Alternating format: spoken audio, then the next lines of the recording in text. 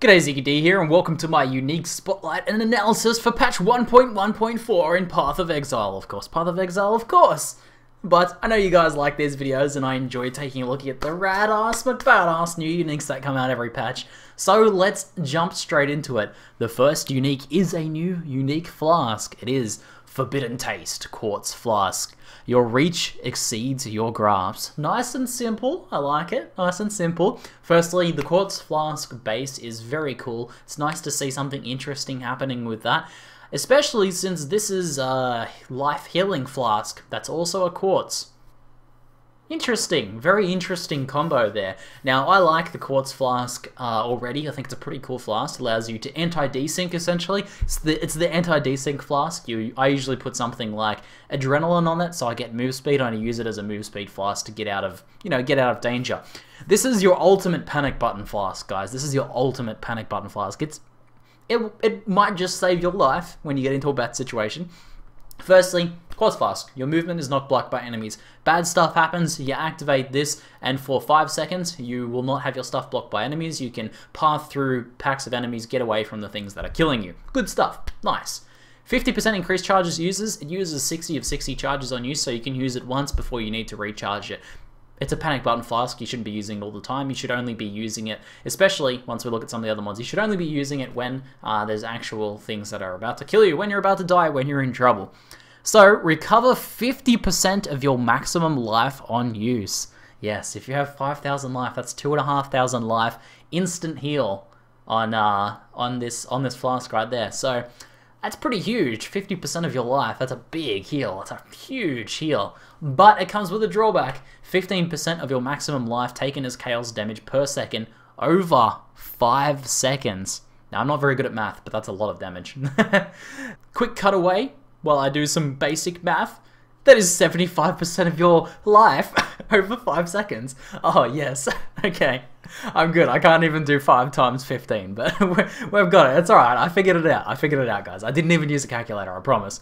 But 75% of your maximum life taken as chaos damage per second. Now, that's not too bad if you have 0 chaos resist. Okay, so you get out of danger. You probably use that time to portal back to town, hopefully, as well.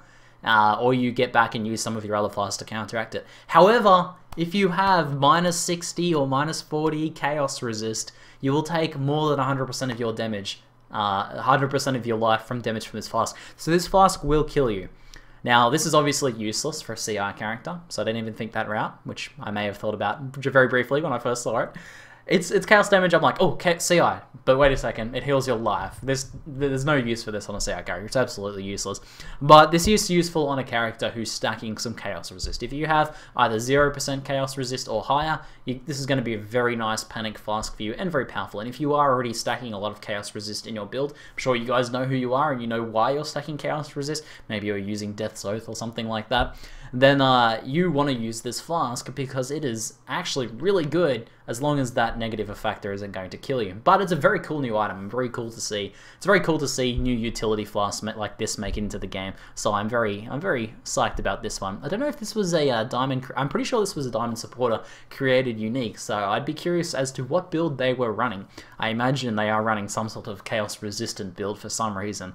So if you guys watch the video, let me know in the comments, because I know some of you guys who make these uniques will often comment in the comments, and I love reading the reasoning behind the design of your uniques, so feel free to let me know, because I'd love to hear it.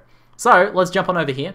The next unique we have is Jaws of Agony, Supreme Spiked Shield. One wrong step triggers destruction. Agony slowly dominates the will to live. Look at the art for this thing. It is insane. Oh, that gore. The shield. This is a shield, right? It's a spike shield. Yes, it looks like a spiky shield. However, you'll also notice that the shield itself is a bear trap. This thing is a bear trap. It's literally a bear trap shield. This is the coolest thing I've ever seen in my life. How good is this? Literally having a massive bear trap on your shield. You can like throw the shield on the ground, an enemy can tread on it and bear trap. And grants level 20 bear trap skill. It's literally a bear trap. I'm not even joking. Look at this. It's a bear trap. The shield is actually a bear trap, guys. So that's rad. That is rad. I love it. Now, this is probably one of the most criminally underrated new uniques I've seen in a long time. People are very quick to denounce it as being terrible, and I actually think it's really good.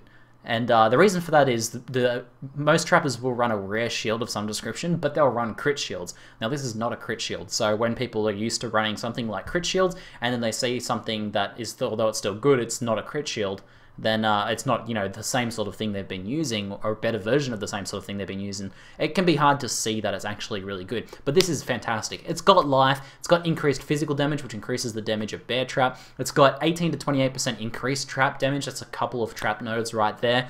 It's got a small Arctic armor on it, a small Arctic armor effect, minus 14 to 18 physical damage taken from attacks, which is very nice mitigated factor. We've seen how powerful Arctic armor is.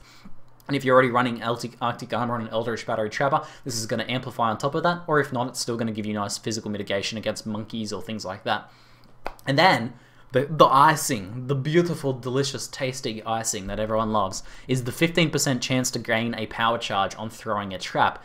Now, there has been some pretty good math done for this. I've seen some good math done for it on Reddit, and the short of it, the TLDR, is that it's pretty hard to generate all of your power charges and sustain your like 7 power charges with this alone. This 15% is pretty nice for helping you get a few extra power charges here and there, and maybe maintain your power charges pretty nicely if you're clearing pretty quickly, if you're throwing your traps pretty often, but it's not going to be enough to generate your full 7 power charges. So it's not going to replace a power charge on crit or some other method by which you generate power charges in your crit trapper build, but it's still going to help support that, in addition to being a very nice shield in general, and also you get a bonus level 20 bear trap. Now, the cool thing to note about this level 20 bear trap is this is a shield. It has 3 sockets. It can have 3 link sockets. Any support gems you socket in this shield will support the level 20 bear trap skill. So you can put added fire in there, and it'll increase the actual damage of the bear trap that is part of the shield.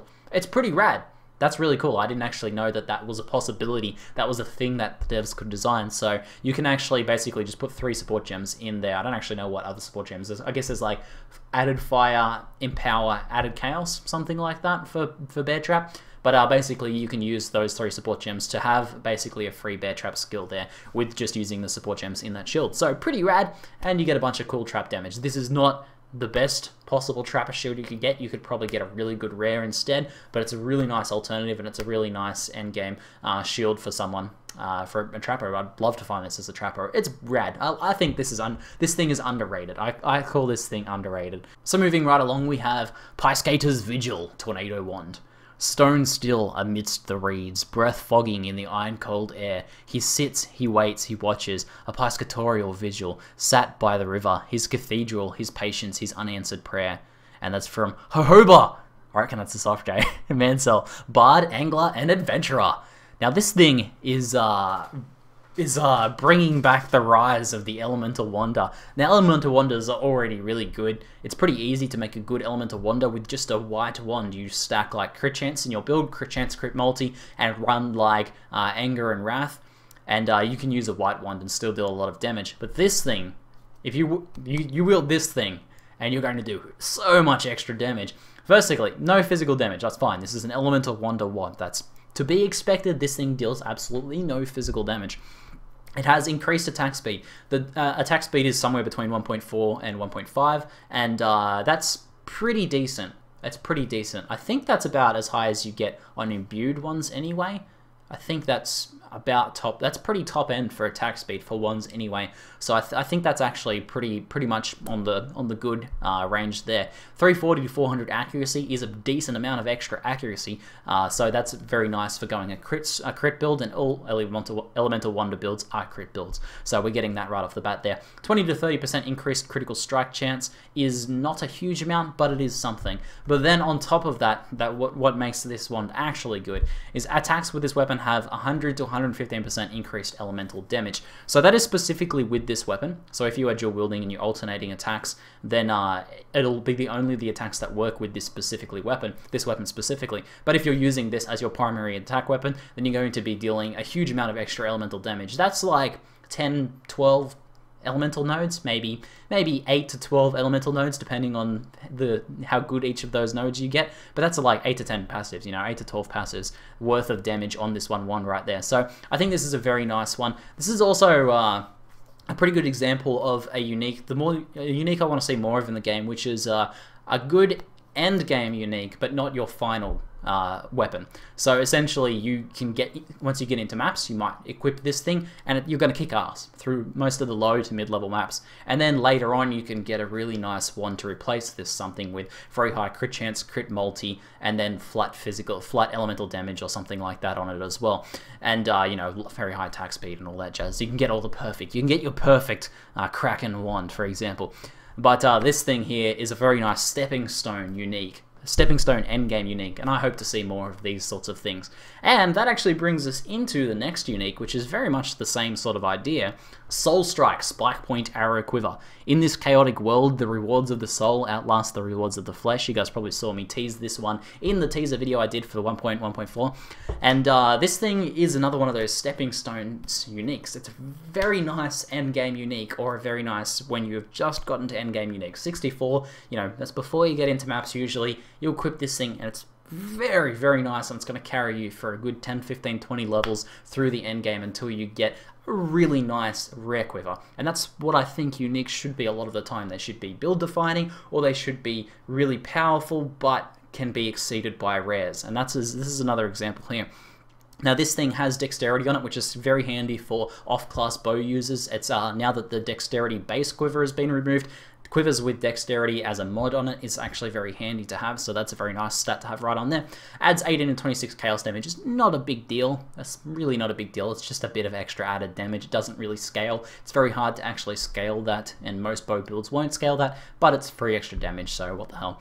11% increased attack speed is pretty nice. 104 maximum energy shield. This is really cool right here, and we get into the energy shield mods. This is a CI crit split arrow quiver right here. This is what I'm seeing. CI critical split arrow, so Chaos Inoculation builds using a lot of ES, or stacking a lot of ES, and then using something like Ghost Reaver and things like that. Their ultimate endgame quiver is something with crit chance, crit multi, and stuff like that. But this is a fantastic defensive item for bow users, and we may see people in hardcore using this anyway on their CI crit split archer, because it's a good defensive item. You get 104 extra maximum energy shield. That's a pretty significant amount. And then 40% reduced energy shield recharge rate, but 150% increased energy shield cooldown recovery. So I've pulled up the math just here for this, because this one's a little bit, this is a pretty complex combination of stats just here. Essentially, your shield will start regenerating, your energy shield will start regenerating after you stop taking damage after about 2.4 seconds instead of having to wait 6 seconds. So essentially, if you're like a fast-moving character, you get in and out of danger, there's a less of a wait before your energy shield starts regenerating. Okay, that's the positive effect just there. You can start healing yourself essentially quicker after combat. Alright, that's the positive point. The negative effect then is that your regen happens over the course of 5 seconds instead of 3 seconds. So usually it'll take 3 seconds for your energy shield to regen from empty to full, and then it's going to take 5 seconds to regen from empty to full. So there's a slower recharge, so it means you have a little bit more downtime from the actual regen, but you start regenerating quicker. Now this, you're essentially shaving 3.6 seconds off your overall time to full health, even though you're losing those, you're losing 2 seconds in the actual time it takes to regen, theoretically, assuming you somehow get down to 1 ES, but it starts regenerating quicker. So overall, this ends up being a positive thing. I think I've broken this down correctly. As I said, this one's a little bit more complex, but essentially you get back to full life quicker overall. So there's maybe a bit more chance you're vulnerable while you're regenerating. Like if you take a hit before you're back up to full ES, because it takes a while to regenerate, then you're a little bit more vulnerable then. But otherwise, if you get back somewhere safe, you sort of lightning warp away, you'll back off a bit, you'll heal back to full quicker overall. I think I've got that right. So with all this in mind, firstly, is this a Templar? I don't know. I'm pretty sure this is a naked Templar. I'm pretty sure that's what's going on right here. It seems like a naked Templar to me, but there you go. I don't think this unique is all that good. This is not very strong overall. I said that it was a nice design for uniques that I want to see in the game. These sort of stepping stone uniques. This is something you can start using on a CI crit split ranger, for example, or a CI crit splits shadow, to have a more defensive item. And I think we will see some people using this, but it's actually not that powerful, I don't think, overall. Like, it's really missing like that crit chance, that crit multi. It doesn't really have that much damage on it. It has no physical damage to scale and things like that. I think it will have some niche uses maybe, but overall I don't think it's very powerful overall. But the uniques in general this week have been very cool. I like the Forbidden Taste. Also, it has rad art on your toolbar. I've seen people actually use this to reskin the Ava Flask because it looks awesome, and being a pretty interesting new utility flask as well. Jaws of Agony I think is amazing, and I think people criminally underrate that, so I'd love to see some more trappers using this shield. And Piscator's Vigil is a very powerful elemental 1-to-1. I think that's going to be very good until you get an insanely good rare. And then Soul Strike is another sort of design I'd like to see more of, but I don't think maybe the execution was all that strong. I failed to see a lot of the strength of this item. But anyway, hopefully you guys enjoyed my analysis. I'd love if you guys can share your thoughts with me in the comments below. That's it for now. I'm ZiggyD, and thanks for watching.